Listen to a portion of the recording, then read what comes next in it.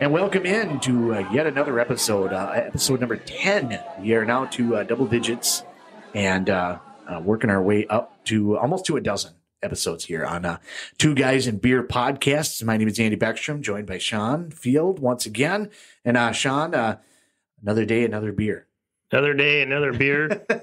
Looks like another day, another 24 beers, as we have this Advent calendar box of beer in front of us, and we'll be diving into that and each grabbing a specific date out of there and giving that a whirl and seeing how that goes. This one, normally, I think with, people may or may not know the Advent calendar type of deal. You go day by day by day, but for the purposes of this, we're just going to pick a random day because why wouldn't we? We just kind of make our own rules is kind of what we do. So, but I don't know. I've been looking forward to this one just because of the unknown nature to a certain extent, but also the variety potential of this. But I think that my wife is looking more forward to it because now we don't have this gigantic case of beer clogging up the fridge.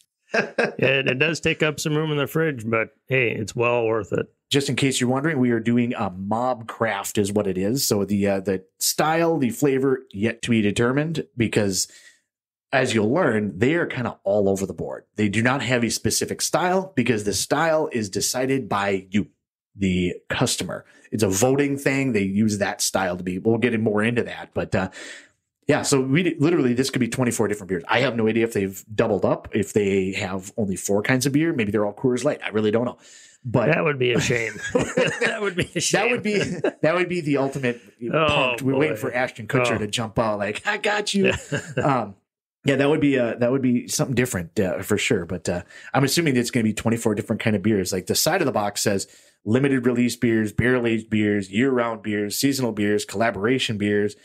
There's all sorts of stuff. It's kind of all over the board. Like I said, we'll get more into the style, but I'm hoping that it's 24 different kinds, or at least 2 different kinds, maybe for the ones that we get. Yeah, it should be fun. You were talking about the people submitting the recipes for it. Is it any one question before we dive into it? Is it any random person just uploading recipes? Like you could upload the first time we brewed beer and be like, there it is. Yeah, absolutely. Yeah. It sounds like you can upload pretty much anything that you want if you have a flavor in mind, but they do try to be a little bit selective as far as something that's viable. You know what I mean? Sure. If somebody comes up with we'll talk more about a recommendation that was brought up on Shark Tank.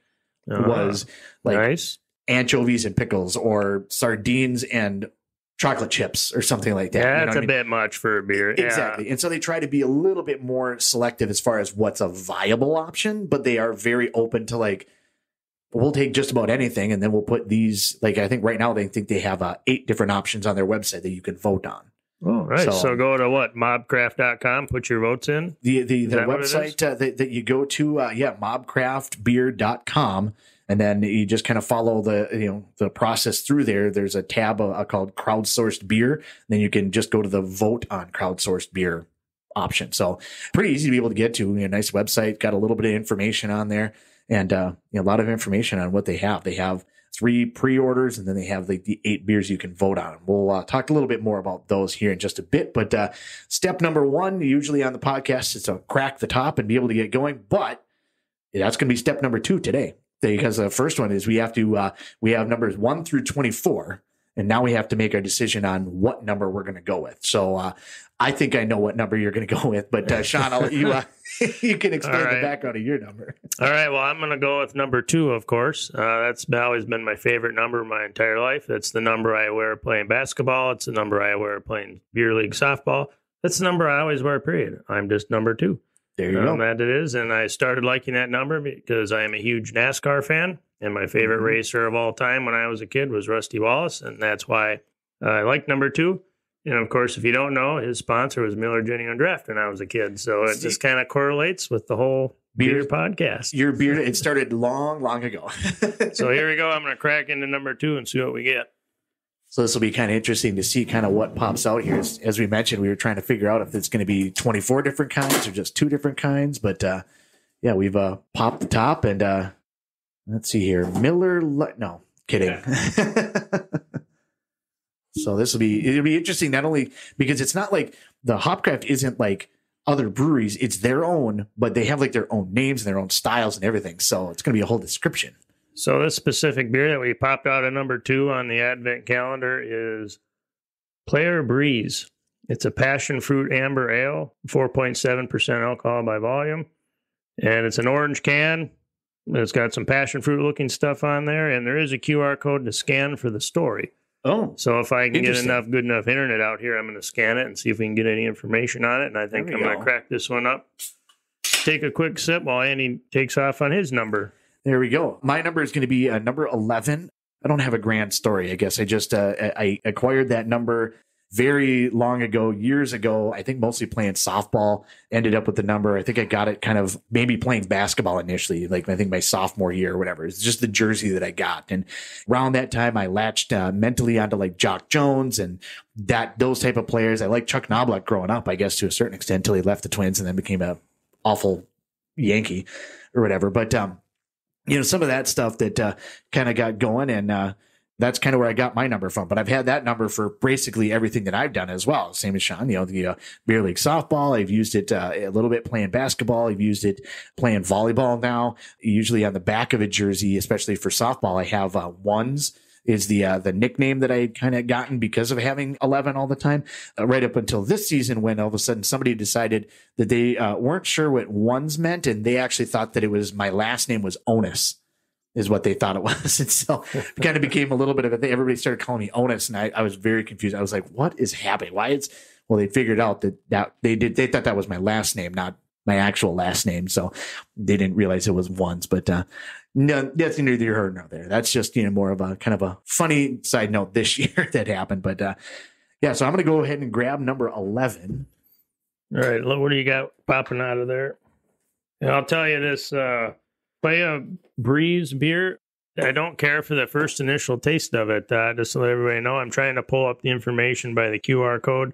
You might hear a little interference in the podcast. Now we figured out how to not do it, but I have to apparently have interference to find this out. So, but the Playa Breeze is like a passion fruit amber ale. It's got light tropical passion fruit type flavor is the best I can describe it.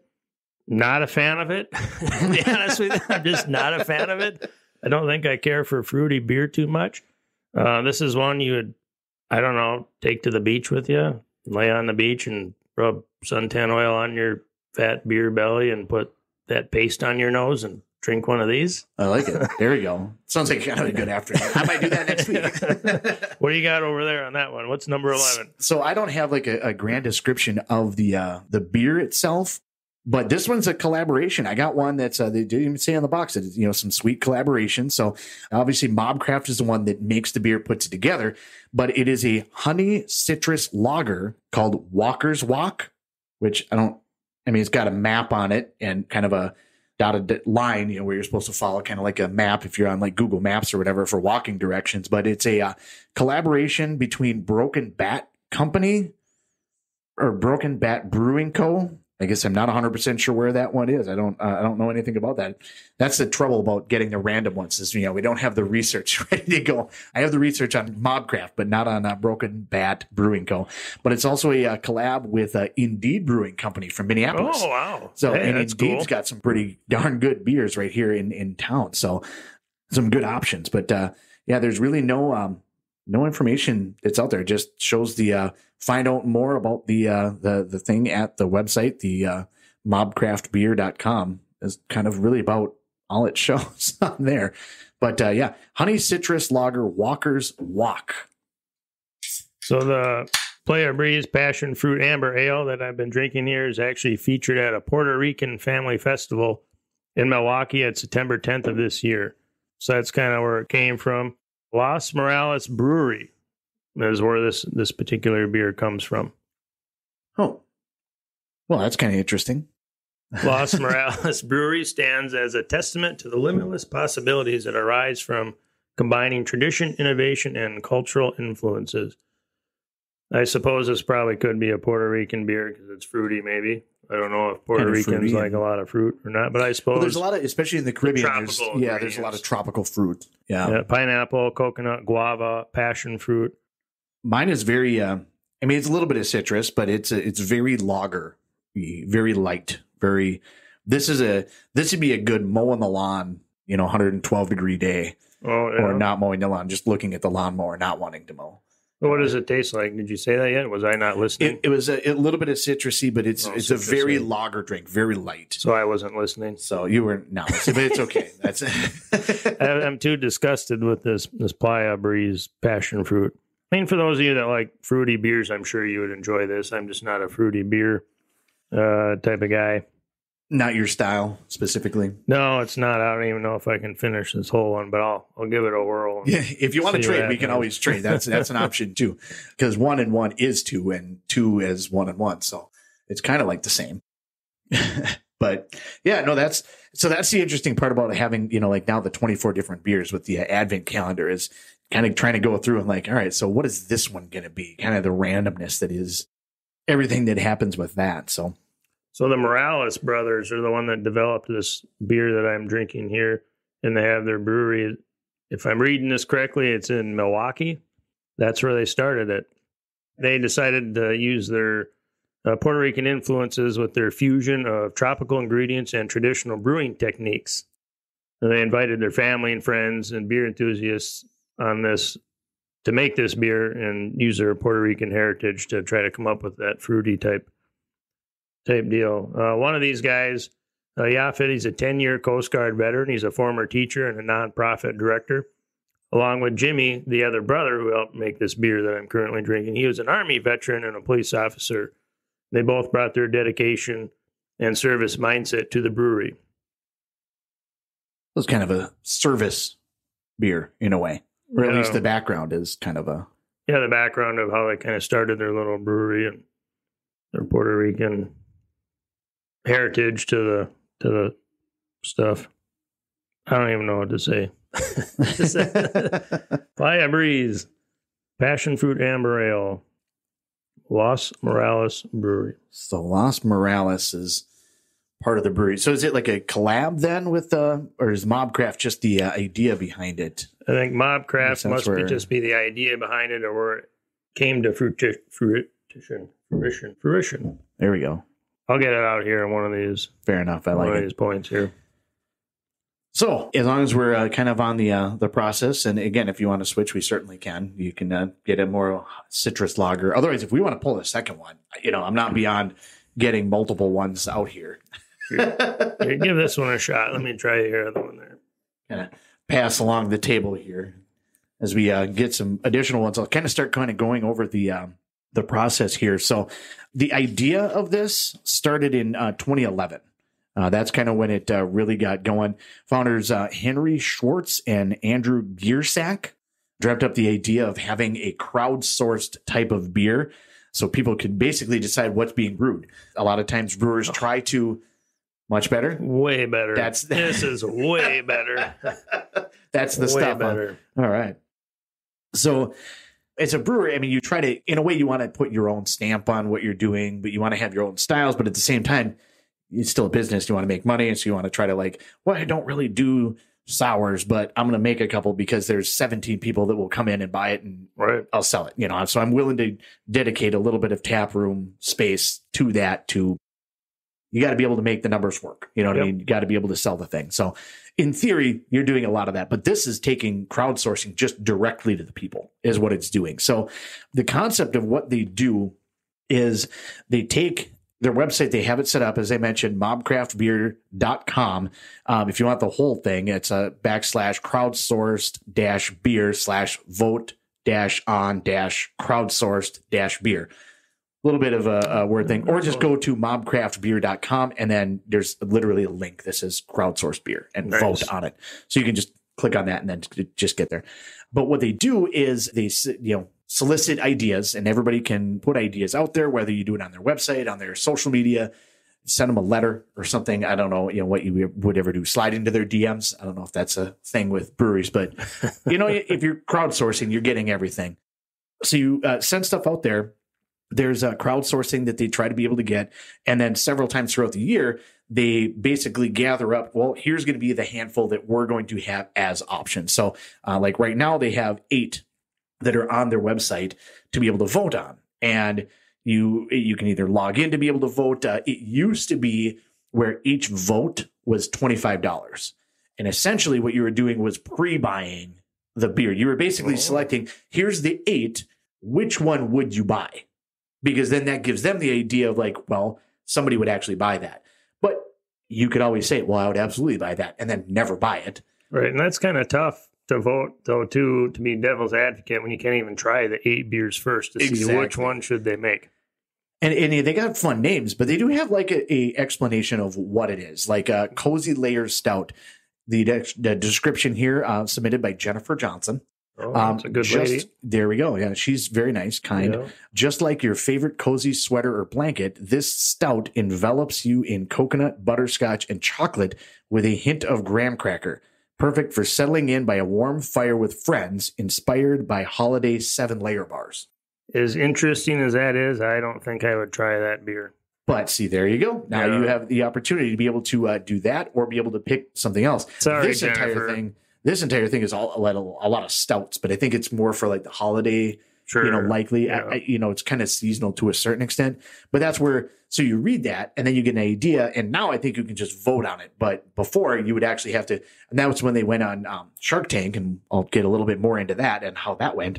That was one of the pushbacks that they got was, how do you just not go on there and say, I want sardines and chocolate chips? Sure. Because that would obviously happen, especially if you had somebody with a major following say, this is what I want to do. And then everybody's like, well, let's do it.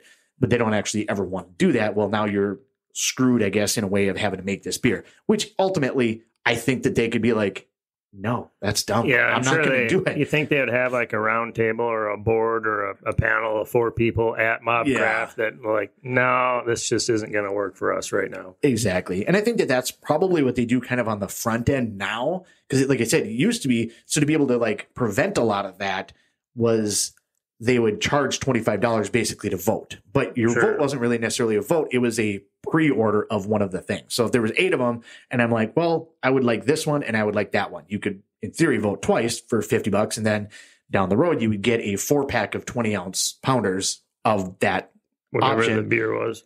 If it was made. But that's the tough part too, if it was made. Because then if you don't have that one made, then what happens to that? Does it just go into your account or something? Right. There was a lot of questions that have that. They've obviously changed that since then. Now you can just vote without that. But I think that there's some discretion on the back end of what even makes it to the panel to be voted on rather than just every idea, because I can imagine there'd be millions of ideas that pop out there. Right. Yeah. If it's out for the general public, who knows?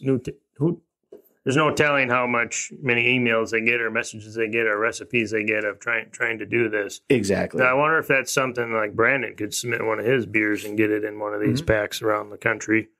The next question, of course, how much is one of these Advent Calendar 24 packs of beer? See, I would have to double check on that because I want to say it was about $50. I don't remember exactly, but I thought that's what it was.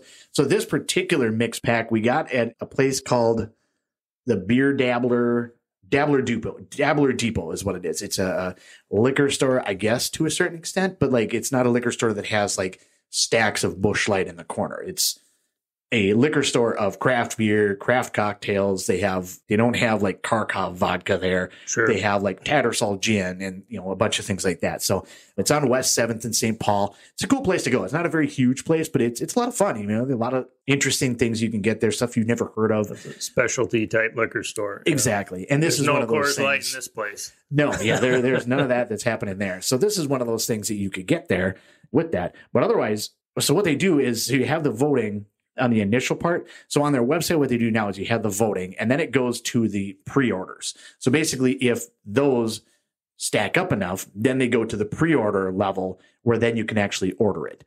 And I think that helps them prevent like, okay, well, if we have no pre-orders, we're going to have Sebastian over here make it in his 5-gallon bucket that he's still trying to learn how to be a brewer. In the basement. Exactly. And because that's where everybody always starts. Yeah, that's where they start. And I think that's in a soup pot. That's the story of these guys too. They started basically in the basement, just doing home brewing and eventually kind of built it into this.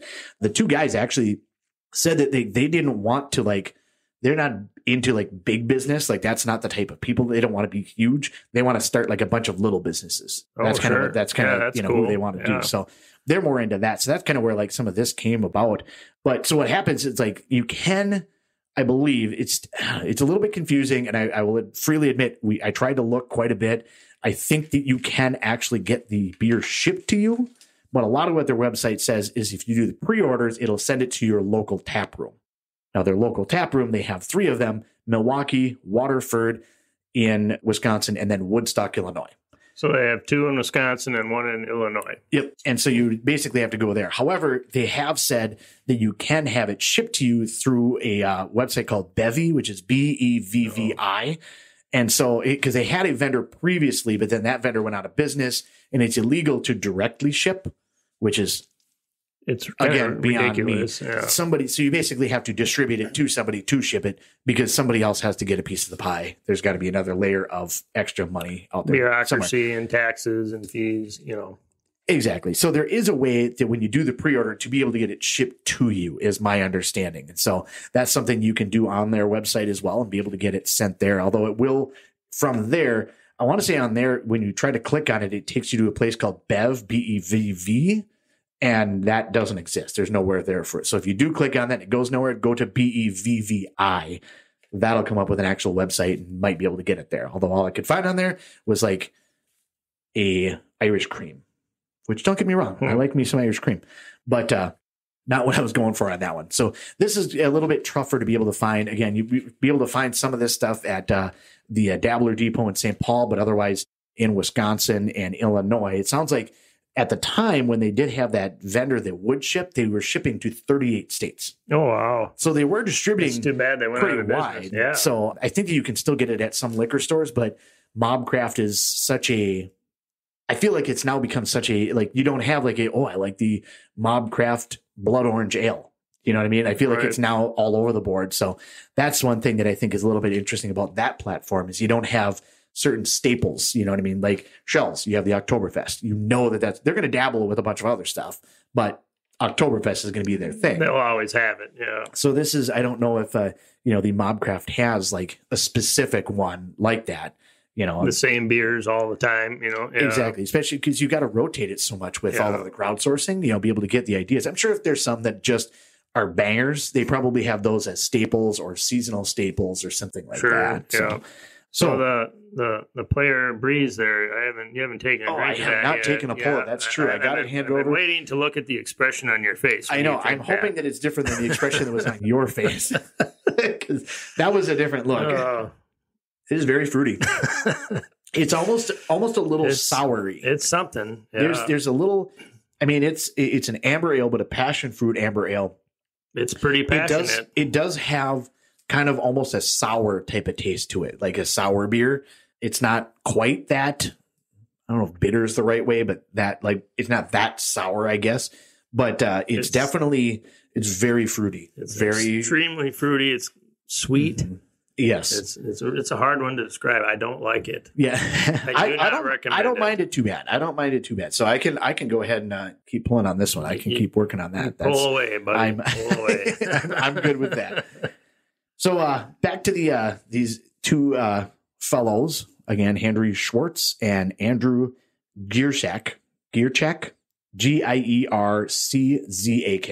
Gierczak. I don't have him on speed dial, so smart guys. Unfortunately, great dudes, but unfortunately, if I'm pronouncing it wrong, I apologize. But again, they came up with the idea in 2011. They first established it as a option to be able to do something with in 2013. So obviously, you got to kind of build it out, get things going. Just because you got an idea today doesn't mean it's going to happen tomorrow. Trust me, I think we've all been there. Especially an idea like this. It's quite the big idea.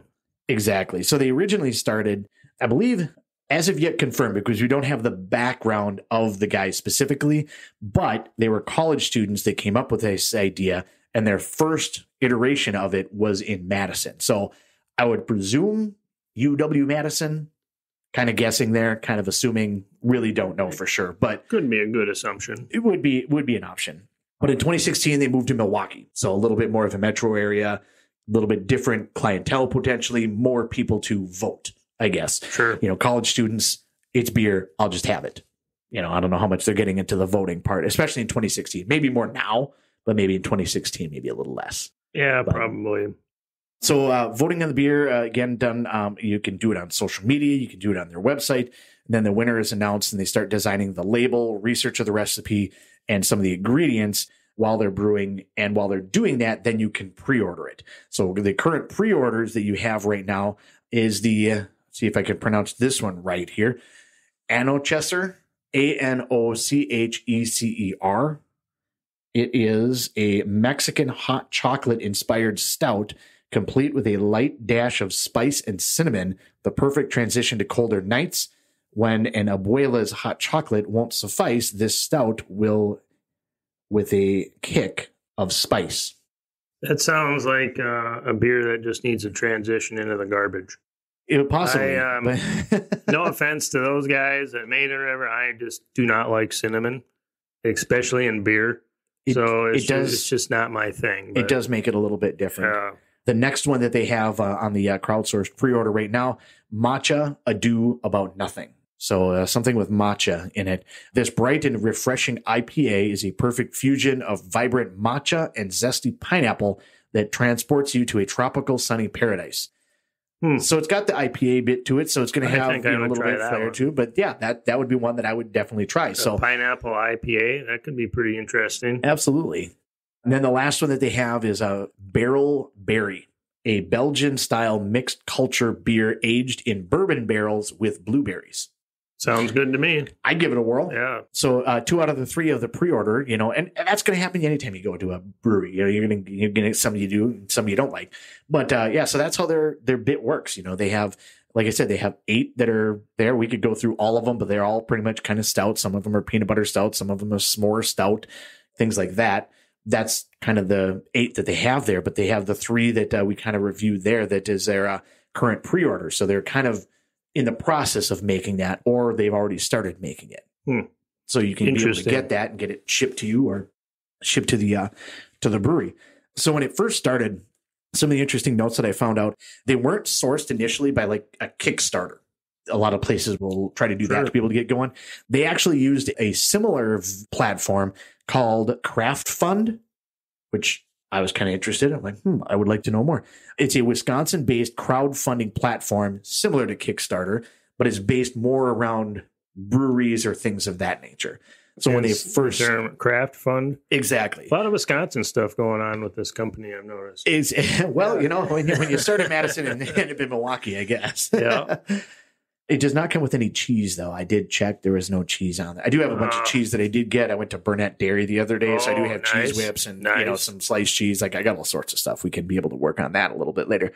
So the crowdfunding platform came up with 52, quote, co-owners, essentially people that kind of chipped in and get like a 1% part of the business. Sure. Maybe they ship them a beer or something.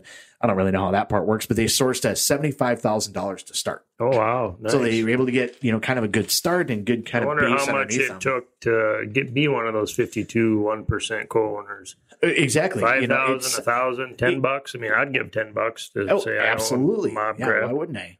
Yeah. I mean, and I think that I've heard of different places doing where you become like a partial owner. They usually try to like put it out there as like, hey, we're going to have a brewery. Do you want to have free beer for life? Which sounds real great, but really you're going to go to the same brewery every single time, especially if they have something maybe you don't like, but maybe you like the dude or the female or whoever it is that's running this thing. They're like, okay, so to be able to get the free beer, it's $1,000 and now you're a partial owner. Sure. Is what it is. And then that's your dividends or whatever. As the basic, what I've heard of like bars that have done that, the basics of that is like, it's great to go to that same place for a while, but after about a year or so, like you're going to go to like, I kind of feel like going to the pub today, or I kind of feel like going to Pizza Hut, or, you know what I mean? You're going to go try something else, or maybe I want to try a different brewery. Yeah. You don't hate it. You don't dislike it, but maybe I don't need to go there today. Like I love breweries as much as the next person, but I don't know, go a couple, 2-3 times a month, So like, that's something I think if you're able to get the investment, you're willing to maybe eat $3 or $6 for a couple of pints each try. So if you give up a 12-pack a month. Sure. I think the difference with the MobCraft is they have different beer all the time. Mm-hmm. So it's not like you're going to the same brewery drinking the same beer, because you never know what MobCraft is going to have. This is true. It's a little bit more all over the board. They have 3 tap rooms, you said? Yep. Yeah, so you can go to any one of the 3 tap rooms. Well, if you feel like driving the distance to get from Wisconsin to Illinois, Right. But because MobCraft has so many different brews by crowdsourcing the recipes and stuff and people submitting them, it probably wouldn't be as bad because you'd be getting different beer every time, unless you want different scenery, I guess. Right. They do have on their website, they do have a tab listed year-round beers. So those must be the staples then, maybe. Of the really good So they ones. do have 7 that are listed as their year-round ones. They have Out of Office, a refreshing light hopped ale. Squeeze and Juice IPA, juicy IPA. Batshit Crazy, even though it's got like the dollar sign and an exclamation point, so it doesn't actually say, that. A coffee brown ale. Oh, really? Coffee? I know. Hey, please keep coffee out of beer. Anybody out there that brews beer, home brew, just do not make beer that tastes like coffee. Could you please just not do that? Don't worry, it's great. It's balanced milk sugar sweetness gives way to the robust coffee flavor. So it's got milk sugar sweetness. Oh, that sounds great. Not on your. Give me a case of that. Pre-ordering that one. That's okay. The next one is the Low Funk PH. Low Funk. So I think it's sounds like an 80s rap song. There we go. It's got a kind of a 70s vibe with the kind of disco light on the logo that they have on there. It's a sour ale with lactobacillus. Hey, I'll try that. There we go. I'm in.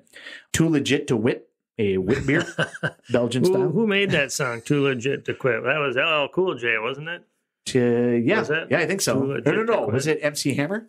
Oh, it was MC Hammer. You're right. It was MC Hammer. Yeah. Vanilla Wafer Porter, a vanilla porter swilling with chocolate malt notes. There we go. Rob Van Winkle. Smooth vanilla. MobCraft Amber. Break it down with this amber ale. Break it down. Boasting a robust copper hue. So, yeah, some good 80s themed beers going absolutely, on this list here. I like it. Yeah. I still haven't tried a vanilla flavored beer. I need to find some vanilla flavored beer. We should get you some vanilla porter or something. Hey, if anybody can recommend it, put it in the comments of any type of vanilla beer I should look for. I'm interested in trying a vanilla beer. Absolutely. I think that'd be amazing to be able to have something like that. Put that something out on the website or on the not the website, but on the social feeds, and we'll maybe get that on. Have you tried a vanilla beer ever? I feel like I have, but I don't remember it. No. So I'll have to try it again. Probably one of the. I'm trying to think of what it was. There was not a crowdsourced, but a open source, I guess. So like, here's the basis of the brew, and then you can kind of make your own version of it. And Brandon made one of those, but he made it into like a cookies and cream, Black is Beautiful porter. My God, it's the best beer that I've ever had in my entire life. All right. And that's hands down. Absolutely hands down. Doesn't even matter. Give me whatever you got. I will try it. That one wins. So let me tell you. All right. We got to get this guy into doing some stuff. I'm telling you, we got to do that. So yeah. So on the website, they got all the different stuff, the normal ones and the crowdsourced ones. So you used to be able to vote for the $25. Now it's just kind of you vote, and then there's the pre-order. So I mentioned a couple of times a little bit that they went on Shark Tank.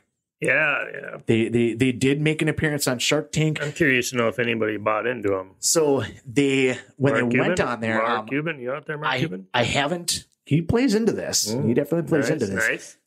So I couldn't find the video. I think that it's probably a licensing thing, because it must be on a streaming service or something, because everywhere that I Googled, and I don't have like all of the streaming services, so I didn't go to sharktank.com or something like that. So I don't know if it's on abc.com or something, but I looked in multiple different places. I promise I did not half-ass this one. I half-ass a lot of things, but this one I did not. But I couldn't find the actual video of when they were on there, but I found a lot of descriptions of where they were on there. So what they were looking for at the time, when they went in there, they were in 2 different locations at the time, and they had, I believe, maybe they still do. They don't have it listed on here, but they at the time were talking about a location that they were working on in Denver. So they may be in additional locations than what's here, but that's all they have listed is the 3 locations, the Milwaukee, Waterford, Woodstock, Illinois.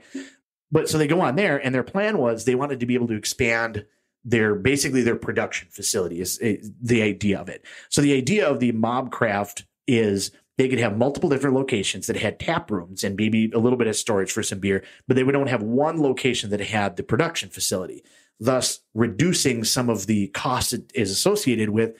A lot of times that's the things you have now you have to have this massive building, all this infrastructure, all this equipment to be able to make the same beer that you're making a couple hours away. So the idea is we have one big central location that makes all of the different things, but then we have little satellite offices all over the place that like, it's cheaper for me to buy a truck and ship it there over time than it is to buy a whole building and all new equipment and all the different stuff. Brew the same stuff in multiple locations. Yeah. And so I think that was kind of what their thought was. And so they went into this. And Shark Tank is always mind-boggling to me because who comes up with the numbers? Like, I never understand that. But maybe that's why I'm not a successful business person and I work instead in government. That's probably what it is. But so they go in and they asked for $400,000 for a 16% share of the company. At the time, they were doing enough business that showed $400,000 like that previous year in profit. Wow. So they were asking the Sharks for $400,000 for 16% of MobCraft. Yes, that's what they're. Yep. Okay. And so it's a little bit mind-boggling to me because so they're asking for that, even though they're making about that in profit. So they must be putting a lot of that back into infrastructure or whatever it may be. Back into the company. Exactly. So they're looking to basically expand this to become a little bit more of a nationwide type brand. That's what their goal was to be able to do. And so good idea, and try to be able to do that. So a little bit of discussion. That was one of the first things, like I was talking about before. It was actually Mark Cuban that said, what if I wanted to do sardines and chocolate chips?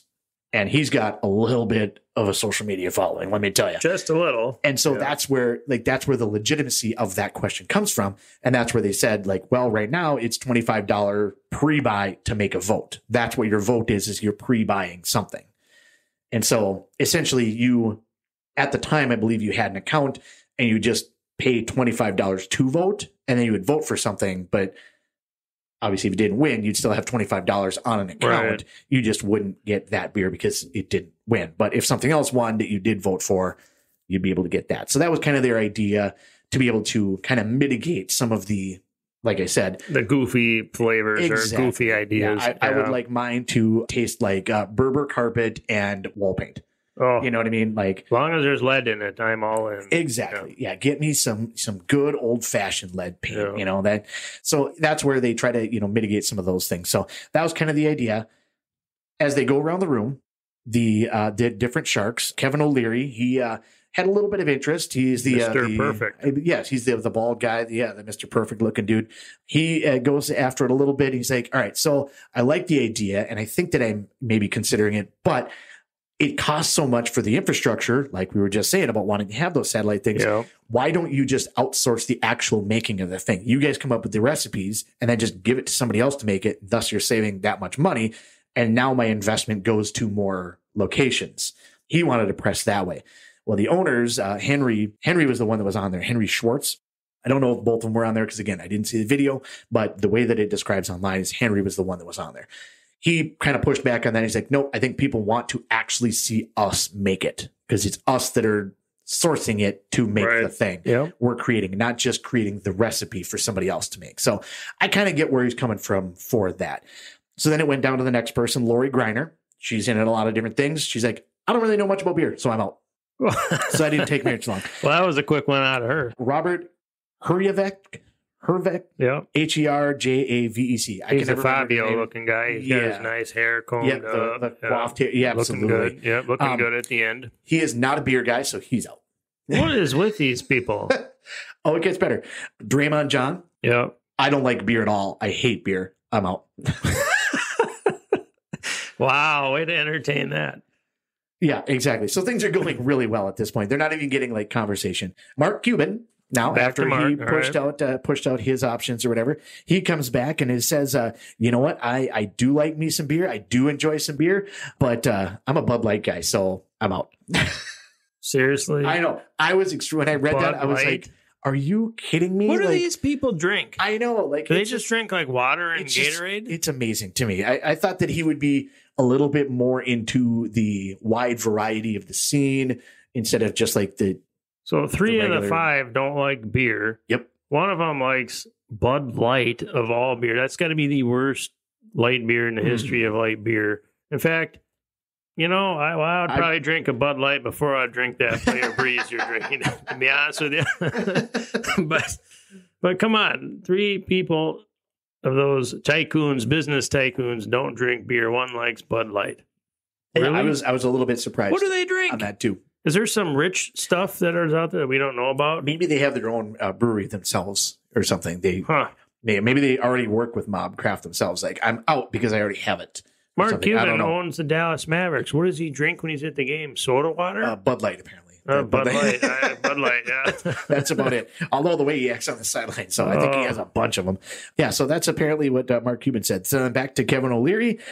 He was still on the outsourcing and not really wanting to build the infrastructure. And he's like, nope, I'm not really going to budge on that. And so I'm out. And so they got declined. Nobody did it. But that's one of those things where did you really get nothing? Because you're still on Shark Tank and on a nationally broadcast television thing. NBC, so it sounds like they did still pretty good from that and have expanded their business a fair amount since then. That's pretty cool. Yeah. So it didn't work out, but it didn't go bad, I guess is the way that I'll maybe put that. So yeah, anytime you can get on that show just to even do a pitch, even if they don't buy into any of it, is going to do some good for your company or your business or your idea that you have, getting out in front of those millions of people. Oh, 100%. If you can have 1 million people see it, that's not a bad thing. Right.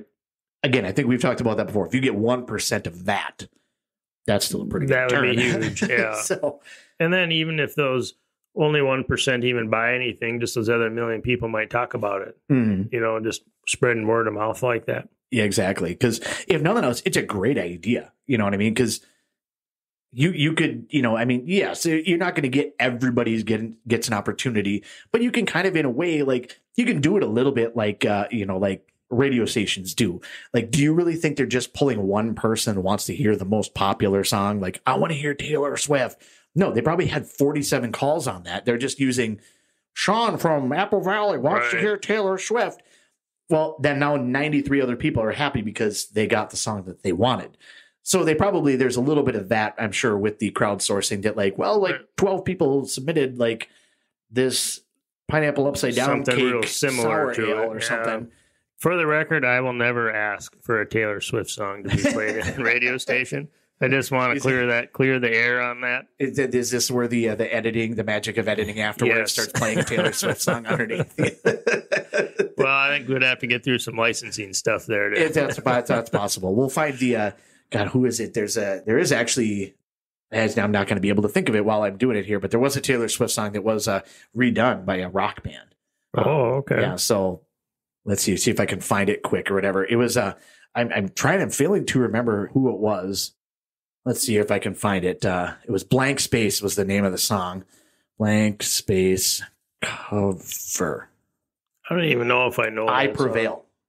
I think you would know it. But I Prevail. So anyway, so it was a Taylor Swift song remade by a hard rock band that became kind of a banger. I kind of like it. I'm more of a hard rock kind of guy. Like not that Shinedown is hard rock, but Shinedown, Metallica. Yeah. I just went to Skillet and Theory, which Skillet was a little bit disappointing. I won't lie. Oh, that's a bummer. It was good and it was solid. And watching Jen Ledger do her thing up there, let me tell you. She was getting after it. She was not messing around. Right on point with that. But they're, is it John? I'm trying to remember the lead singer's name. He had a cold or something going in. And so his voice was kind of cracking. Oh, sure. So for the first 2-3 songs, he actually after about 4 songs, they did little kind of musical interlude where they did some other stuff and whatever. And he was off stage. I think he was getting water or cough drops or something like that. And he actually came back out and talked about it's taken me a couple of songs to really kind of warm up into this. And so now we're ready to get after it. Sure. Which kind of was well, why didn't you do that in the locker room? Not locker room, but you know what I'm saying? Pregame it. Vocal. You guys are supposed to be the vocal exercise. Whatever. Take that moment to be able to do this. That kind of threw me off a little bit. But because the first, the way that I described it to Kyle that I went to the concert with, and then again to Amanda later on, was the first couple of songs, he sounded more like a guy that was doing karaoke to the song. Oh, perfect. And really loved it because he was really into it. But he'd say something and yeah. And it just sounded more like he was into the band rather than in the band. It was kind of weird, but it was still good. I mean, it was still a lot of bangers and a lot of good songs or whatever. And it was fun to be able to, be a part of that and whatnot. But Theory of a Dead Man, though, they wailed pretty good. I thought I would know much more of Skillet, but I knew just about everything that Theory did. Theory did, yeah. So they put on a really good show, and they actually did 2 or 3 different songs from other bands, like during the course of that, just kind of messing around with some other stuff. It's kind of fun. It was good night. And not to mention, the drummer from Theory of the Dead Man. For a brief second, he was the drummer. Trent Lagerman from Vanilla Ice's drummer. That's right. He did drum for Theory. I do forget. Sometimes I do forget about that. So yeah, he good dude. And, I'm sure, I don't know if he was there that night. I guess I should have maybe reached out to him to see if he was going on to that concert, but he might have been in Florida hanging out with Vanilla Ice or something. I don't know. But it was still a good time. I mean, live music is always solid. Yeah, you can't beat live music. Exactly. Just the feeling, the energy, it just kind of gets you going, whatever it is, rock, pop, punk, whatever, and just live music in general. Mm-hmm. Your local bar band in town, it just really gets you going, and it's a good atmosphere. Absolutely. Yeah. If you can have that good energy, then you got it. Then, then I'm in, it doesn't even have to be like, hard or anything. It can be kind of slower if you really want to go that direction. But if you have some energy and passion to it, yeah, you got people wrapped around you. I think that's for sure. So, but yeah, I mean, that was a good time, for that too. But so that was kind of a little tirade on just music. Kind of went off the board on that one, but that's fine. You know what? That's what we're here for. Is to bring the random. Podcast is all about. You never know where it might go. There could be an episode where we barely talk about beer, and it could be something else. You just never know. It's been known to happen. I think there's a couple episodes that are maybe like that a little bit. I think even the alien episode probably. Maybe a little bit more. If you haven't already listened to it, check out that episode where we talk about the alien beer. And we talk a lot about whether aliens are real. You'll have to go and check that one out. A lot of other things besides beer on that episode is more about aliens than beer specifically. So MobCraft is our beer of choice today. And it's not really a certain kind. And usually we pick one beer so you can kind of drink along with us. And if you want to drink along with us, you can certainly go get the 24 days of beers. Or 24 days beers. I think that's what it says. Cheers to 24 beers. But yeah, it's got all sorts of different kinds of beers in there. I guess later on, maybe I'll pull open another one or something. I think mostly I just want to get the box out of the refrigerator. I don't necessarily am worried about it or whatever, but I think that Amanda's probably. Yeah, I don't think the wife wants it in there anymore. Yeah, she's ready for that to be gone out of there. So. Yeah, but it's kind of interesting idea for that, the crowdsourcing plan. So if you want to know more about that specific one, you can vote, even if you want to, mobcraftbeer.com. And let us know in the comments below if you do vote. Let us know in any of the comments on any of our social media platforms or anything. We're curious to see what you might vote for. And if you're looking, I want to know specifically, I'd like to know even right now, the Mexican hot chocolate stout, the refreshing IPA, or the Belgian style culture beer. Which one of those three would you maybe vote for? Like maybe even check out those. And, if you do pre-order one, I'll tell you what, even if you do pre-order one, maybe we'll come to an episode with you and we'll try it with you. Oh, perfect. There we go. Or we'll just come and drink it with you. Two guys and beer on the road. Don't even have to even bring the equipment. We'll just come and drink with you. That's always fun too. So. But yeah, that's kind of the recap of MobCraft beer. So I hope you enjoyed all of that throughout the course of this episode. I like the idea of it. I think that it's kind of a fun idea. It doesn't always lend to like that same kind, but it definitely brings out that opportunity for off the wall. Yeah, it sure does. And I think it allows home brews or home people that brew, home breweries, local breweries, smaller breweries, just to try to get out there a little bit, that don't have the funding or the research not necessarily the research, but the resources to get their beer out there. If they submit their recipes to MobCraft and actually kind of get out there and get distributed a little bit. Yeah. And that's where you can get even beers, kind of like this one, like you were saying, the other brewery, and then scan for story for the Playa Breeze. But yeah, you can get into some of that. You can also get into the other one that we had, the lager one from Indeed and Broken Bat Brewing Co. So, which is much better, a little bit different. So Walker's Walk is that name of that beer. I'm glad we traded for sure. So Broken Bat Brewing Co. out of Milwaukee, Wisconsin, on that one too. Just as a slightly momentary background, right out of Milwaukee. Manifestation of a lifelong baseball fan. So, yeah. Founding in 2017. So a little bit of background on that. So, kind of more information on that particular one, but that could be another episode in the future too. Yeah. Like Indeed's also a good solid one too, but I know that we have a handful of them that we got on our docket coming up. We're going to look at possibly some Christmas beers. I think seasonally, we're looking at potentially some surly beers coming up. If you have a specific surly one you'd like to, have us try, definitely send that our way. Otherwise, I do have kind of a mix pack that I'm kind of sitting on right now that you might be able to try one of those. But if you have one that you'd like us to try, definitely reach out on any of our socials. If you have even just a specific brand, if you want us to try Summit, or if you want us to try, we already tried Breckenridge, but if there's a specific one that specific brewery that you really want us to be able to try, definitely reach out. All of our socials, Facebook, Twitter, X. Sorry. Yeah, well, whatever. We're gonna call it Twitter. Even Elon Musk says Twitter. He's like X, aka Twitter. Exactly. So any of those, Instagram. We're also on all of the major podcast profiles. Primarily through their Buzzsprout, and then it kind of goes everywhere. After that. So we're on all of the different things. So you can find us just about anywhere. So the proverbial like, share, and subscribe. Tell your friends, tell your enemies, tell your parents, tell your coworkers, tell the guy at the end of the bar, and then just play the clip for him on his phone. So we get the extra view on that one. I did that the other day. Like I tried to tell somebody about it, and I'm like, I brought it up on my phone. I'm like, I should bring this up on your phone. Then we get an extra subscription. Right. Trying to help out the algorithm a little bit. So yeah, definitely you get the information out there. It's a lot of fun to be able to bring you these episodes, and if nothing else, be able to have the beer. I'm probably going to be doing that anyway, but to be able to talk about it a little bit and be forced to learn a little bit. It's so hard, but I can do it. I'm pushing through, overcoming those obstacles for the listening audience. So yeah, that's our recap of MobCraft beer. So hope you enjoyed that brewery. And Shawn, anything to add? No, thanks for listening, everybody. We continue to do this for fun. We got a small little following. We'll do another shout out to the folks in Granbury, Texas. I notice you guys keep downloading every episode, so we appreciate you downloading. Love it. Thanks a lot, everybody. God bless you all. And until next time, cheers.